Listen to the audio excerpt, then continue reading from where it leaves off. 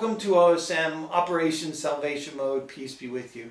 Parents and guardians of 8th graders, we had a great retreat on Sunday. Thank you for those of you who could stay with us for a sacred Mass.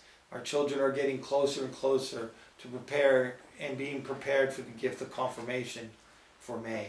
Our last work effort together as a class will be for them to receive the Sacrament of Reconciliation.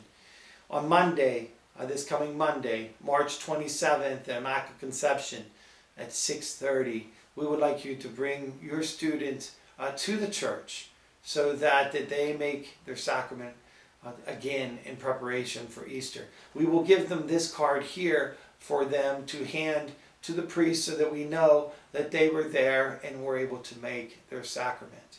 If they cannot be there Monday, Tuesday evening, the 28th, we will be here at St. Elizabeth Ann Seton, and that will be an opportunity for them to go. And if Tuesday doesn't work for them, then Thursday, the 30th, at St. Agnes at 6:30. So just truly appreciate you helping your student to be ready.